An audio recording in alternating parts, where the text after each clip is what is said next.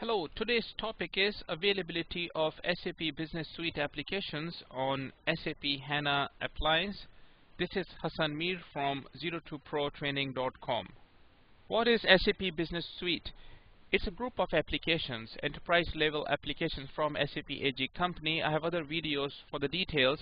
For now, just understand that it consists of various applications including enterprise resource planning, customer relationship management, supplier relationship management, supply chain management, product life cycle management, and supply network collaboration. SAP Business Suite applications run on Backend Database just like any other application.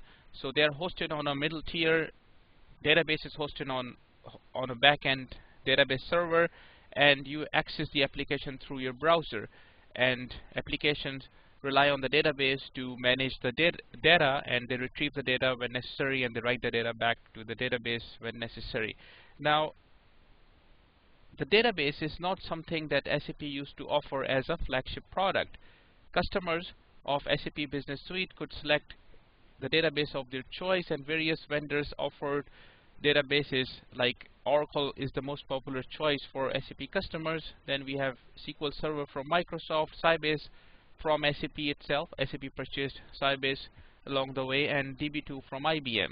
So these choices and others choices available as well for SAP customers for the database to be used with the applications. Now, what happens is management and owners want to run trend analysis. They want to do number crunching and reporting.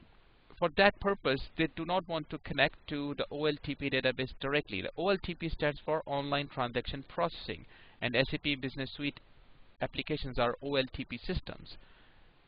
Lots of transactions are happening, business events are being captured in the application, and insert commands are going to the database, updates are going to the database, and some select is there too, but lots of activities are happening on the database. So that is an OLTP system, Online Transaction Processing System.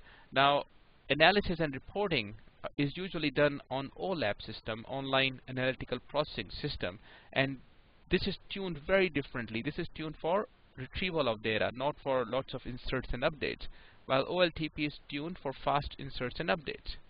Periodically, data is extracted from OLTP systems, and OLAP systems are refreshed, on which analysis and reporting and number crunching could be performed. So there's a lag between the two systems. Now the game has changed a little bit. SAP has created a special database called SAP HANA Database, which is different from other databases in many aspects, which we will talk about in a bit. SAP HANA Database has been out there since quite some time. However, SAP Business Suite applications were not available on this database. Quite recently, SAP has announced that now SAP Business Suite applications have been re-engineered and are available on SAP HANA Database. Now, this announcement will have an impact on SAP Business Suite applications customers, and we will see how customers could benefit from this announcement in a bit.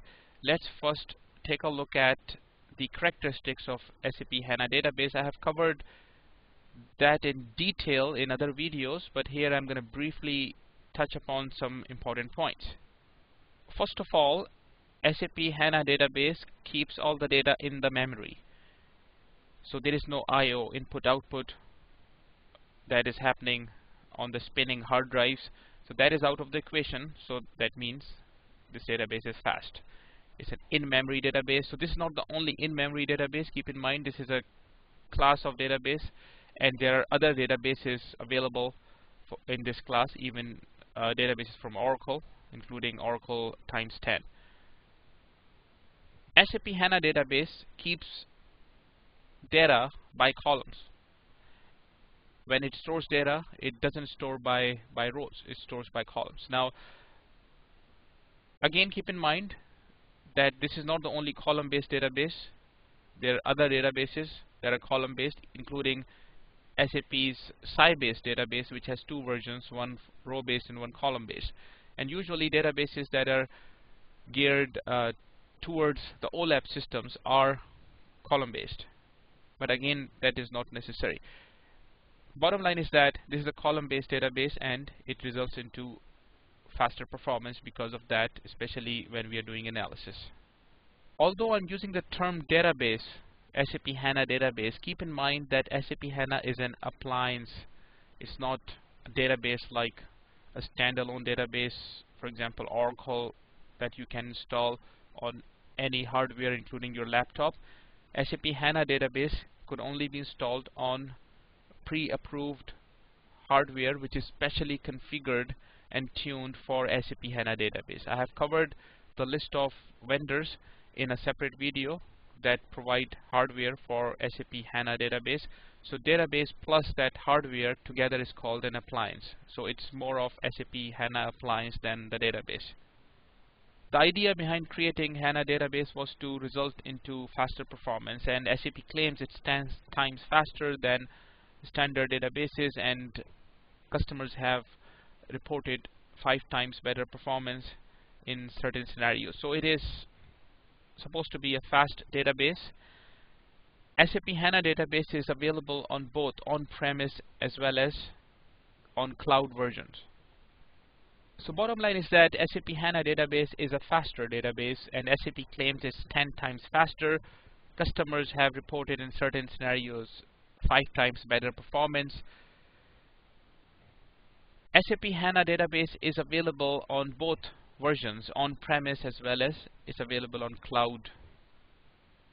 That way you don't have to install anything on your premises, and it's available readily on the cloud.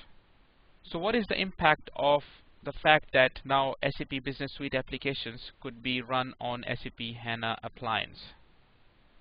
HANA is a faster database, as well as it could support OLTP and OLAP transactions.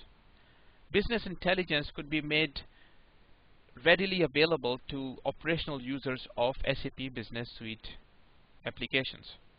So not only operational users will be able to query transactions in the system, they will also be able to see key performance indicators on the screen. It is very important that intelligence go hand in hand with operational activities. Not to mention that SAP Business Suite customers will experience faster performance, and this could make a day and night difference, especially for batch processing. Instead of 10 hours, job could be finished maybe in half an hour, and a query that used to take maybe 30 seconds before, now it could be finished in 5 seconds. So faster performance definitely means more productivity.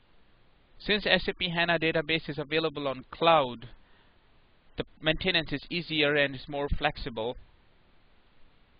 Let's see how SAP plays out this variable, which will impact greatly how fast customers move to SAP HANA Database. Assumption is that it will result into a faster performance at reduced cost. But again, just reduced cost doesn't necessarily mean customers will start moving into SAP HANA Database. It has other variables as well. So let's say I am SAP Business Suite customer and I am running on a database other than HANA, and I pay X number of dollars on licensing fees.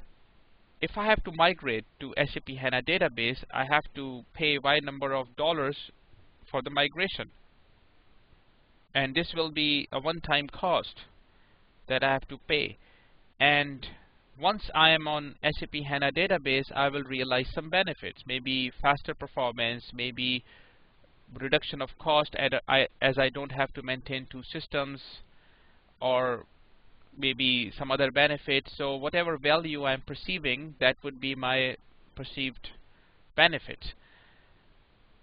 And then once I'm on SAP HANA Database, I will not be paying licensing fees to this old vendor. I'll be paying licensing fees to SAP. Now, will I move to SAP HANA Database or not? This depends on multiple things. One, what benefits I am perceiving to get out of SAP HANA. If the benefits are too high, I am maybe willing to pay the migration cost. And second, how SAP is handling the migration cost. Is SAP providing incentives to do the migration at lower cost, and are they providing trained consultants, and what is the licensing structure for the HANA database. So all this will dictate if move is feasible for me or not. So there is no yes and no answer. Maybe it's a green light for one company and may not be a green light yet for the other company.